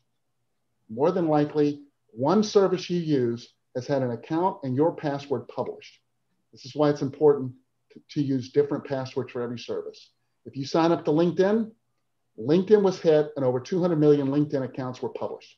The password you use on LinkedIn, if it's the same one you use for your employer, you got to change them both right now. They got to be different. This is an ongoing war. It is happening, and your information is being spread all over the place. Of course, everyone remembers Equifax. Equifax released over 100, was it? I think it was about 100 million people were hit with information that was disclosed about not only whether you had bank account information, it included home addresses, and it included information that's commonly used to verify your identity, like mother's maiden name. So your information is out there, it's public. We always worried about whether we should provide our phone number on our checks. Well, the damn check has our account number at the very bottom. We've been handing out our bank account information for the last 60 years. It's out there. Your information is out there. The best you can do is protect yourself. Okay, so I tried to give you the general scare, and I'm going to give you the specific one. Starting last year, a company called SolarWinds, based right there in Austin, was not only discovered to be hacked, they were distributing software on behalf of a Russian hacker group. We call it an Advanced Persistent Threat Group. This group was distributing software to SolarWinds subscribers. There are hundreds of thousands of SolarWinds subscribers. Every organization that has a large network was using SolarWinds or something like it. I use SolarWinds. I use it to tell me whether my servers are operating, whether a process is stopped, whether a link is alive. SolarWinds violated that trust because they became the avenue through which the bad guys were distributing software to my computers. And I was very lucky. We didn't run the version that was compromised, but a lot of organizations did. These Orion servers were not only reporting information, they were installing software that I had told my computer, John, this is an example I was giving about having a whitelist of approved software on my servers. I told my servers, SolarWinds is safe, you can run it. It was not safe. They were distributing software that was planted there by Russian agents. We don't know how far SolarWinds went. In fact, the government reported that they had been hacked about the same time that FireEye reported the General SolarWinds attack. And the only reason we know about this attack today is because an employee at FireEye got a note from their system that said, hey, you just signed in from a computer in another state. That's the only reason. They had a reflecting account system that told them. Previously, Palo Alto, a top-notch information security company, they make firewalls, they discovered it, but they reported it as ancillary or anonymous data. They put in a defense against that attack and they reported it to no one. I'm not criticizing Palo Alto because we get reports like that all the time. It's very difficult to know how to respond. In this case, SolarWinds breach attacked a large number of organizations, and it is scary. What it means is a supplier to me became a threat to my organization and all of your organizations who use it. I'll give you another supplier threat. Microsoft discovered or was told about a vulnerability in their servers as early as January of this year. They began working on a fix for it. They had the fix ready to go by March, but by then, the attack had become so sophisticated that a lot of people hit. The reports back to Microsoft in February that you need to push this upgrade out now. It is being used in the wild against Microsoft Exchange servers. Microsoft notified security researchers that were working with them. That notice from Microsoft to security researchers is now thought to have been a prompt to Chinese, Russian, and other state actors to attack and compromise as many Exchange servers as you possibly can. Over a 3-week period, it's estimated that over 80,000 commercial exchange servers were attacked, and as many as 125,000 over the next month. The company we trusted cooperated in providing information to the hackers. These supplier attacks are now terrifying. I have to worry about whether or not the update from Adobe is safe. Do I know? We get updates from Adobe all the time. What about a printer driver? We get told by HP, there's a new driver you need to download. How can we be sure now that that's safe? This goes back to the problem I was describing earlier. I don't know how to keep a list of approved programs up to date. And there was nothing in these programs that were distributed, including the Exchange software, that allowed others to take over it, that told me that it was a vulnerability. I heard one security researcher report to me at the InfraGard that they believe that every Exchange server that was directly connected to the internet was probably attacked in that 2 or 3 day period when Microsoft listed that the fix was about to roll out. The threat is real. We're in the world of piracy.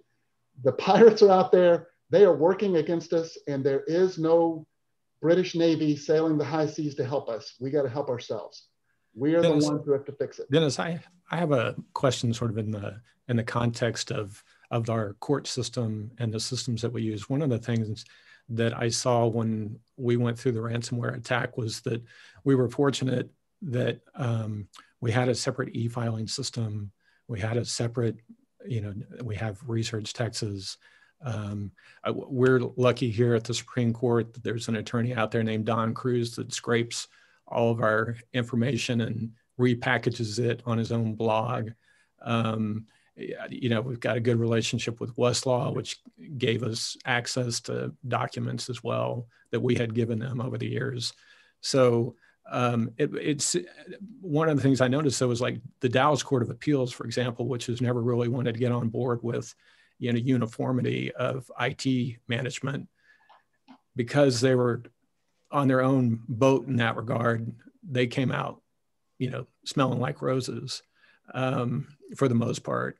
And I wonder, as we push more towards uniformity of our system, are we creating more vulnerability in that regard? I mean, if we have, one case management system that's run by one vendor, for example, there are certainly advantages in efficiency, but that on the other hand, maybe create potential security issues. You're right. That is a conundrum faced by IT professionals every day. And some of the strategy you described, Blake, are things that we have to use to defend ourselves. But the information required to run an effective security group requires a breadth of knowledge and experience that is very expensive and requires a lot of person hours.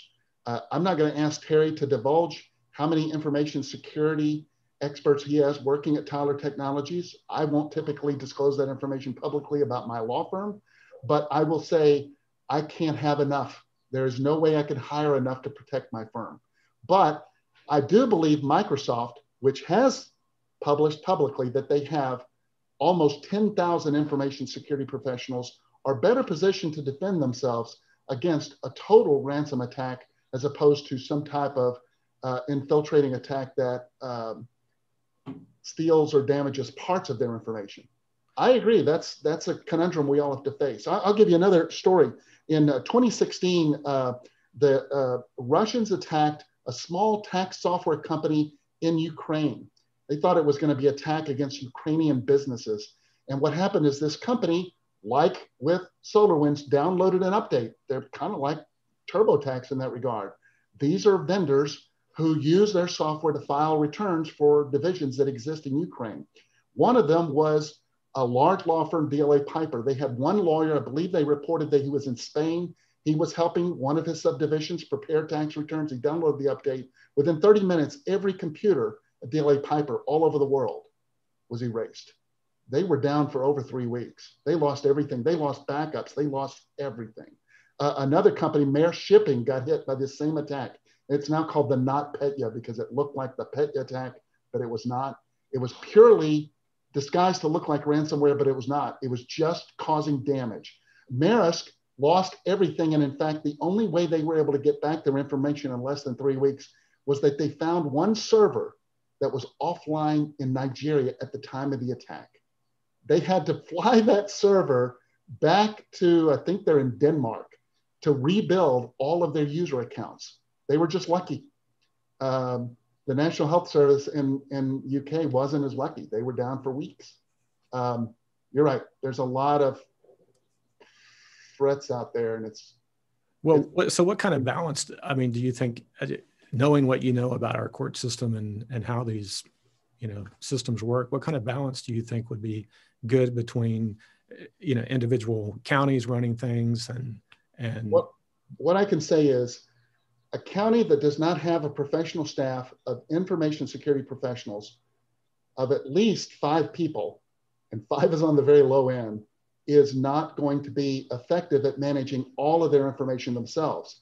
They can source that work out, Blake, to organizations that do have professional information security professionals, like hopefully Tyler Technologies, or in the case of email, Microsoft through Office 365 or through Google for Google Office.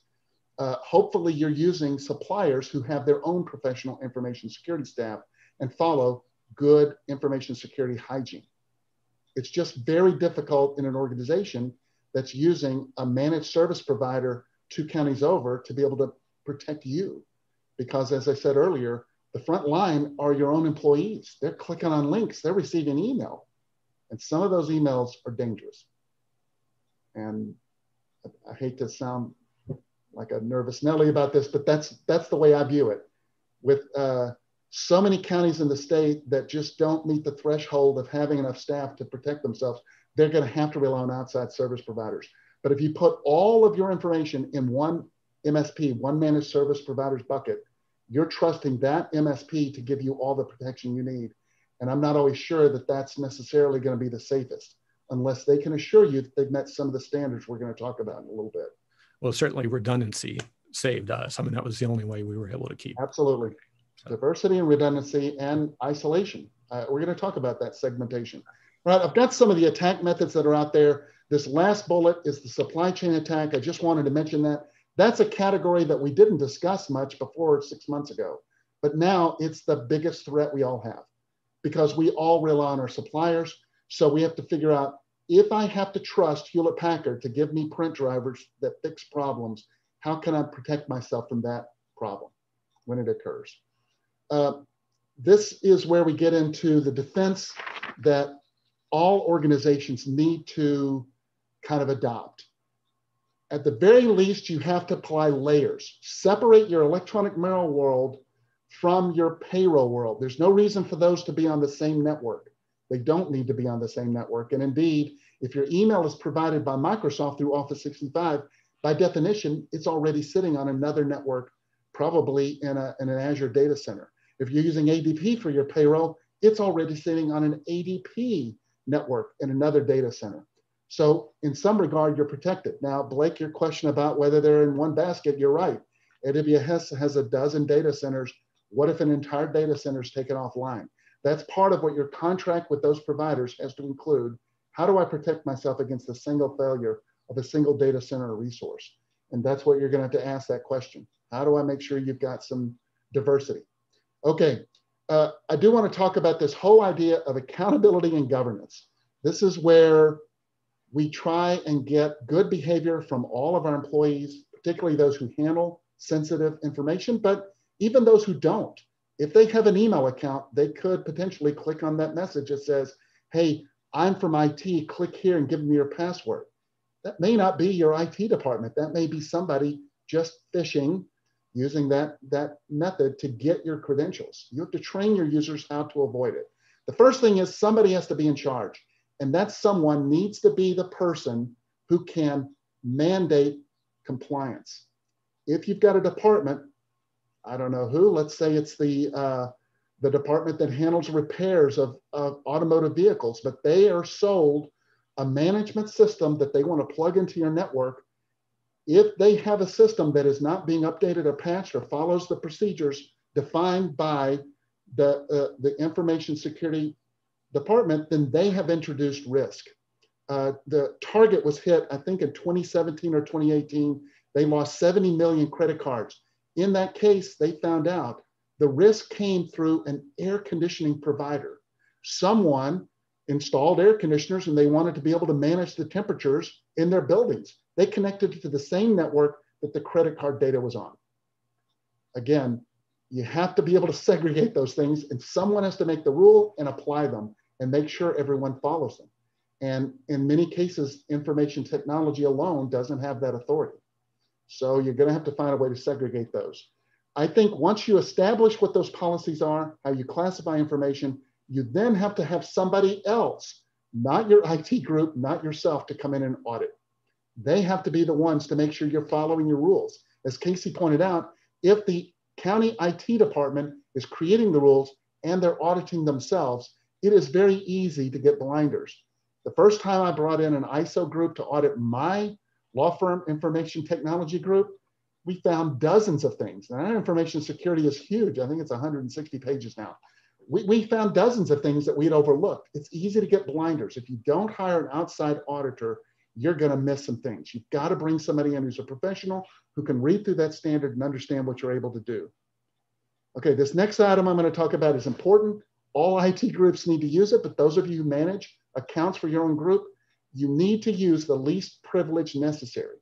In other words, it is easiest, and every vendor, sorry, Terry, if you're still on, every vendor will tell you it's just easiest to give everyone all rights. That way we don't have to decide who can see what. That is the most dangerous approach, because one of those employees who has all rights is going to click on that email. They're going to fall prey to that phishing attack, and they're going to give their credentials away that now everyone can see. They're going to give them away to an attacker from outside. That method may be used to further steal information, plant malware, or distribute tools.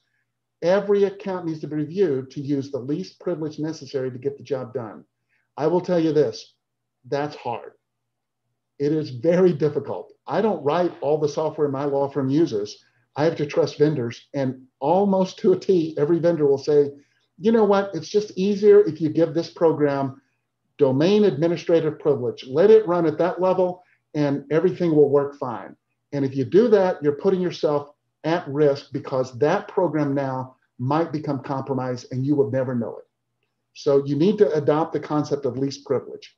You also need to understand everything. Accounts, usernames, applications all have an expiration date. If you don't go back and review the applications you're using, you're probably going to be running something from 2016 that has no knowledge of the current threats and attacks. You have to constantly review. Accounts that aren't used by departed employees, if they're still out there, there is no employee to say, hey, someone signed into my account and used things in a way I didn't expect. If that employee's left and you haven't disabled or deleted that departed employee's account, you've created a vulnerability that's you're blind to. You will have no way of knowing that that account is being used. You have to have an expiration date on everything. You need to have a clear identity access management system. If you do not, you're going to have users signing in from all over the globe to your remote systems, and you may not know that it's not that employee. That includes multi-factor access. In some cases, it may include biometrics. It may include a little certificate that's on every device to make sure that it's your device that's signing into a VPN. You have to have some way of managing that. Finally, the most important thing I think you have to do is security awareness for your employees. And I believe the number one tool that you can use as far as training your own employees is a phishing campaign. I know my attorneys and my employees at the law firm I work for get phishing messages. We try to track for those, but I know they get phished by my people. We phish them 6 times a year, and anyone who fails, we phish them again. And if they fail again, we expire their password, we make them go through training again, and we phish them again. We have to keep phishing them until they don't fall for it. And I'll tell you, if there's one thing you don't want is a partner yelling at you because he got tricked by a message that said that he's got a complaint with the Bar Association. But that's one of the campaigns that people were using, was they were sending fake bar complaints out to attorneys in the state of Texas, and it was a phishing campaign. But I have to do it. Otherwise, my users may be handing out credentials.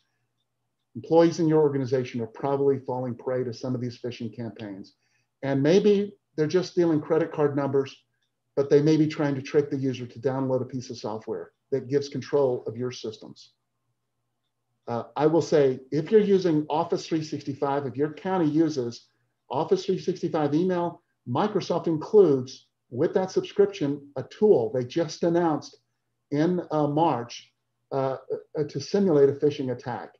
If your IT group in your county or in your department or your organization is not doing these phishing attacks, it's a good idea to bring that up to them. It's in the notes. Casey's got those notes.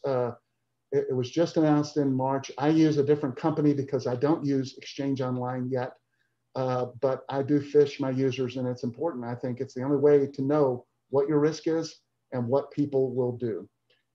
Okay, a final category I'm going to cover are these asset management controls. This includes devices, software. It can include just about everything except people. You need to know what you have. You need to know that it's up to date. I will tell you that all of you have somewhere in your organization a conference room with a video conference machine. That video conference machine, if it's not being patched regularly, it has vulnerabilities.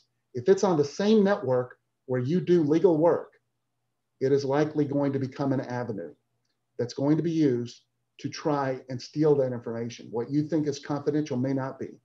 Every device, printers, room control systems, if you've got a Crestron control system, it has to be reviewed and updated.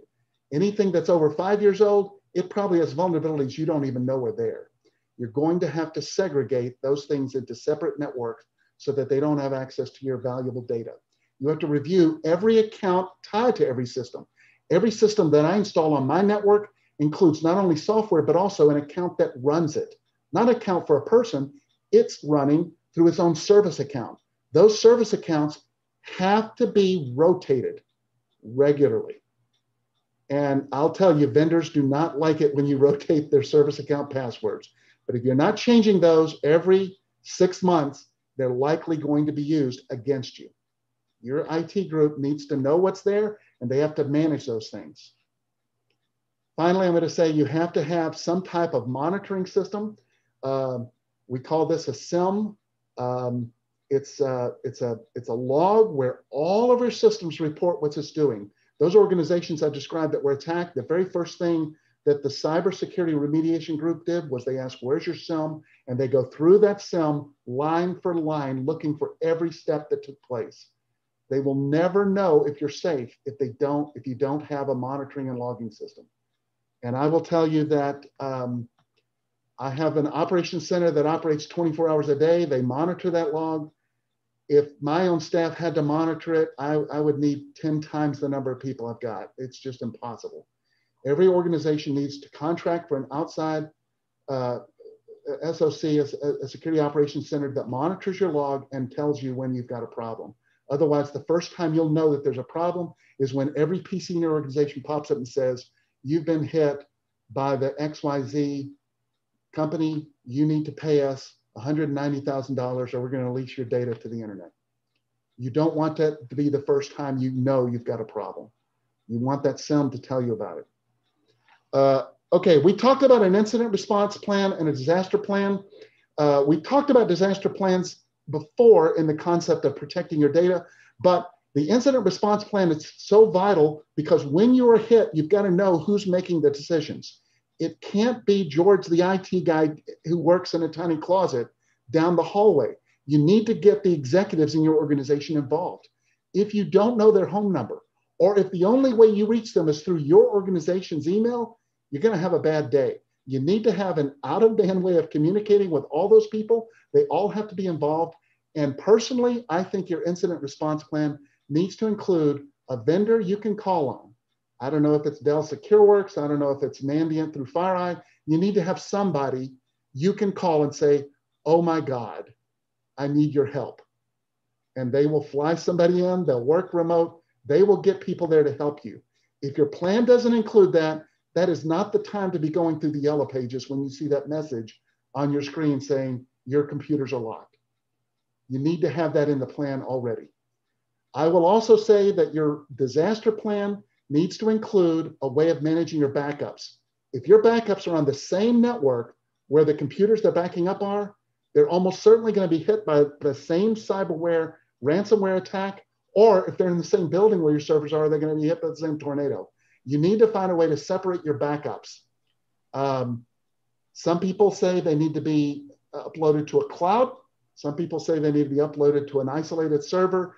I'm not going to tell you which way is right, but you need to put some thought into it and decide what the risk is right for your organization. Okay, and then I talked about limited access, and then I'm going to say the last thing, you've got to test. If you've never tested your incident response plan, you're going to have a bad day someday. You have to test your disaster plan.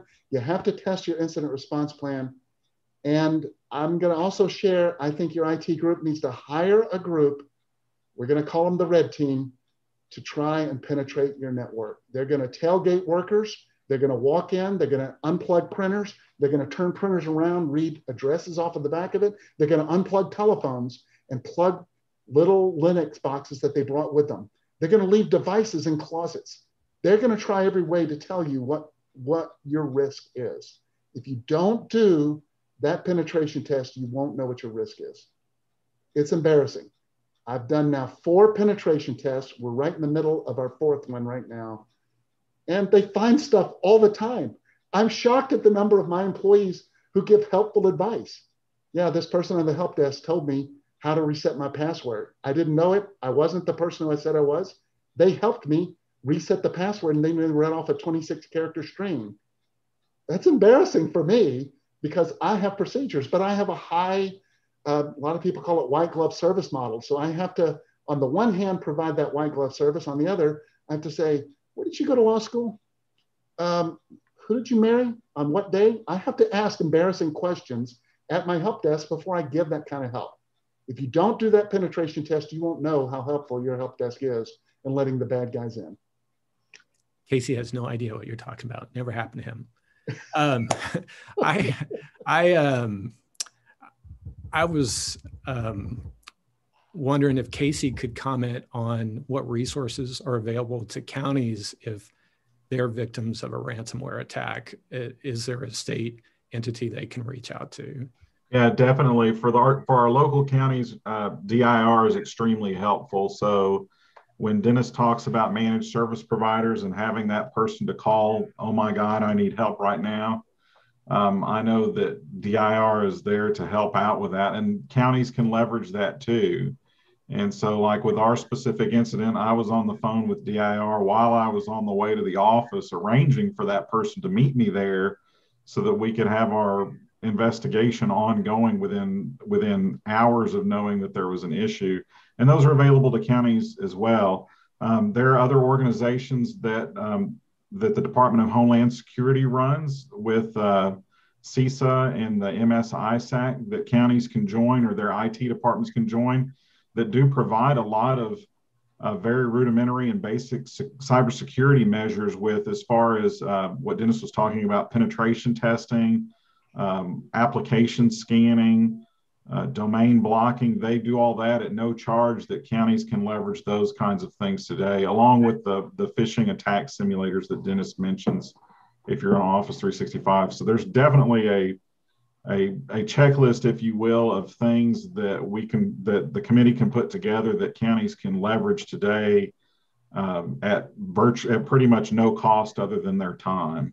And what about on the criminal end of things, Casey? I would assume that there's usually going to be a criminal investigation. And definitely. So in most cases, when you have a cybersecurity incident, there's a group that comes in to do an investigation to figure out how they got in the door and what they did to do that.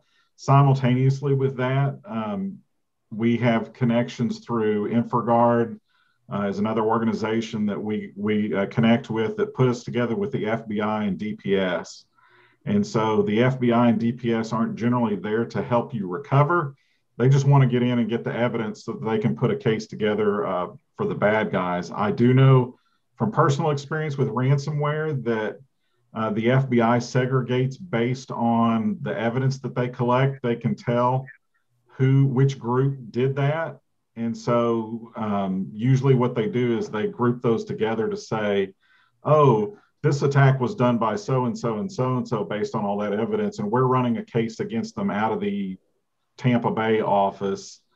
And here's the agent that's going to contact you to get information. We're already trying to track them down, but we'll let you know if we get them. But if we don't get them, we don't get them. So I'm just going to summarize and say, look, we're moving towards zero trust. That's kind of the response that you were alluding to, Blake, earlier. Trust no one, but at least when you do trust, isolate that trust. Keep it in separate silos or buckets or whatever you want to call it. Segregate functions. I've got a page here with some of those resources. Casey has my entire slide set, which includes a lot of the notes, which includes some of these hyperlinks. Casey, you're free to post that. I'm not sure where we post anything. Yeah, I'll make sure that our group gets it, definitely. I think that will be helpful. You can contact me. My email address is in there as well. I'll be glad to help you. I will say I've been in information technology for almost 40 years. I used to be the guy who would show people cool ways of doing things. I was the guy who said, why are we still distributing this on paper? Put it online. I am now the guy who walks around and says, who the hell told you you could do that? You can't run that. That's not allowed. I've become a beat cop. I walk around with a stick and I start hitting people because they're doing things that I haven't done a risk assessment on. It's a different job. And I'm sorry to add a little paranoia to everyone's day, but you now have got a little taste of my paranoia. Does anyone have any other questions that you want to ask to me or Casey? Casey's been through this as much as I have. Dennis, would you mind sharing your slides with some of the group if they want to have them? I thought it was a great presentation, and I think there's a lot of clerks or administrators that would benefit from your presentation. Yes, ma'am. Casey has the list. He's prepared to hand it out to everybody, and it includes my speaking notes as well, which includes some of the unique URLs that I referred to. Yeah, okay. and Judge, this afternoon after the meeting, I'll make sure everybody on JCIT gets a copy of all the presentations that we had today so that you can go back and look. These three organizations, Casey alluded to them. MS-ISAC is for state agencies. I belong to one for law firms. The InfraGard is an FBI private business association. It is free. It is incredibly valuable. Please join them. The Houston InfraGard is the largest one in the nation, but I know that there are other InfraGards around the state as well. And then CISA has a lot of valuable information. Listen, 2 years ago, I would have told you the federal government is the last person you want to go to for cybersecurity information. CISA has changed that. They've become much better in the last year. I think you will find them as a valuable resource. And while I know that most of the people in this meeting aren't necessarily the ones who are doing the information technology and information security, you can share that information with those people you work with. And to build on what Dennis said, MS-ISAC and CISA both have no-cost services that are very easy to implement and very easy to use. And we leverage those at OCA, and it's good, free stuff that makes me sleep a little bit better at night. Okay, I will stop my presentation now and turn it back over to Casey and Justice Simmons. Y'all can and take it from here. Well, I think we went a little bit over, but it was very, very valuable. And I think that's our last presentation for today. We will be circulating another kind of poll just to get an idea of when is good for our next JCIT meeting, which I perceive will be live in Austin. So take that, bear that in mind when you're asked when it's convenient for you to meet. So we'll be in Austin, and we're coming up with dates. I think we need to have basically an updated report that we'll go over regarding the orders situation. I think the cybersecurity, probably we should always hear a little bit about that at every meeting. And then hopefully we can get some more information about the conversion of evidence or the conversion of videos, proprietary information, and how that's going to apply. So If anybody doesn't have any other business, I'm going to recommend that we close now, and we will see each other again, hopefully in person, within the next few months. So with that, thank you all for joining, and thank you, Justice Boyd, for also joining as well and taking time to be with us today. Thank you, and we're signing.